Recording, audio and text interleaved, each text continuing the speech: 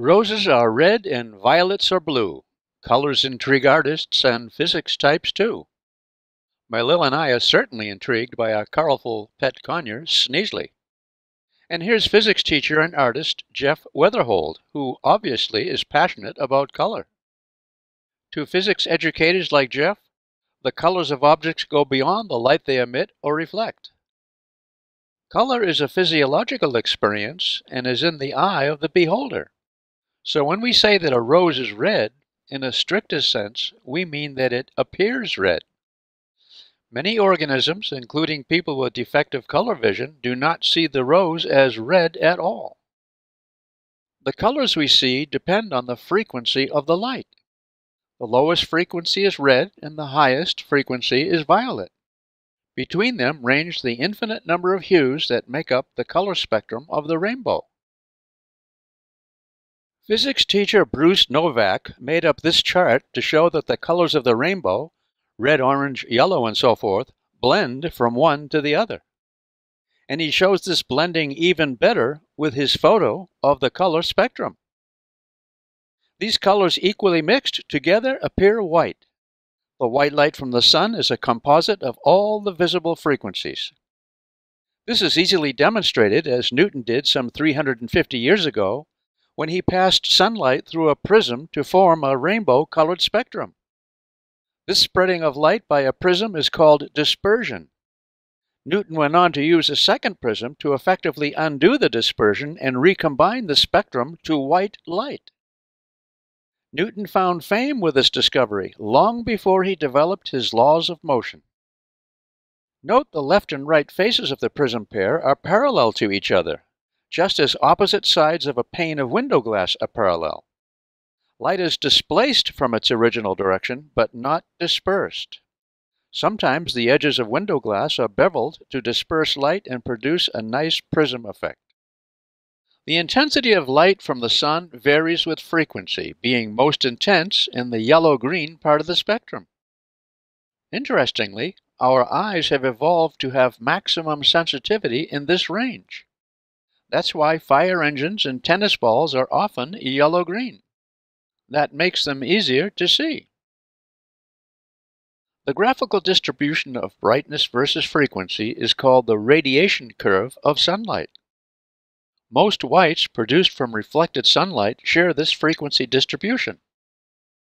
All the colors equally combined make white. Interestingly, the perception of white also results from the combination of only red, green, and blue light. Here the solar radiation curve is divided into three regions: low frequency red, middle frequency green, and higher frequency blue. In short, we say RGB. And how have our eyes evolved? Within our eyes are three types of cone-shaped receptors that perceive color. Want to guess what the three colors our cones are sensitive to? That's right, RGB, red, green, and blue. When all the three types of cones are stimulated equally, we see white. Project red, green, and blue lights of equal brightness on a screen. Where they all overlap, white is produced. In physics language, colored lights that overlap are said to add to each other. So we say that red, green, and blue light add to produce white light, and that any two of these colors of light add to produce another color.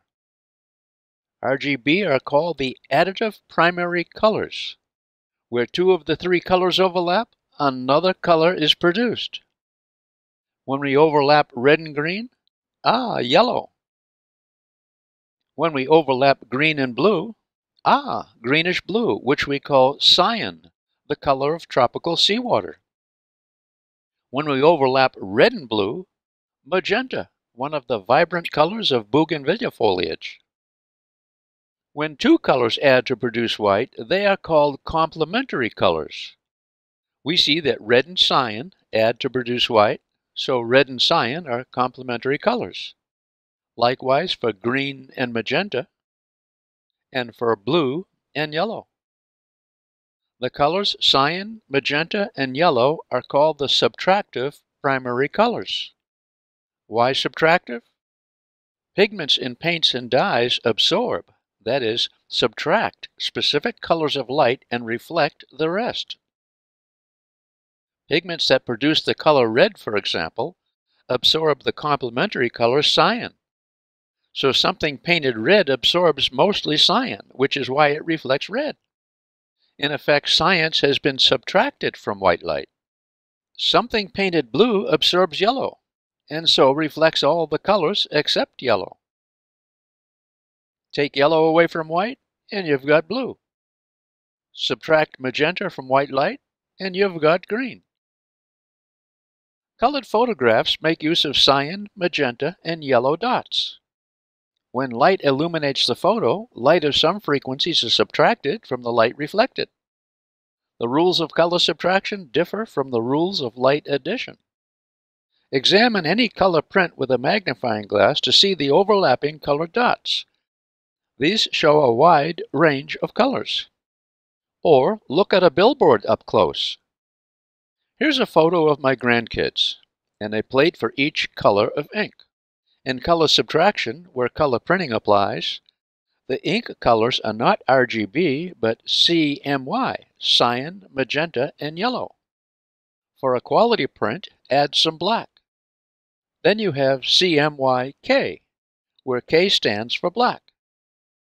The magenta, the yellow, the cyan, combined, and then the black. All combine to produce the finished product. Yum to color printing. Our coverage of color is brief and much more could be said. For now, I want to leave you with a question. When looking at the beautiful greenish blue of tropical waters, one particular color, more than others, is absorbed by the water. What is that color? Until next time, good energy.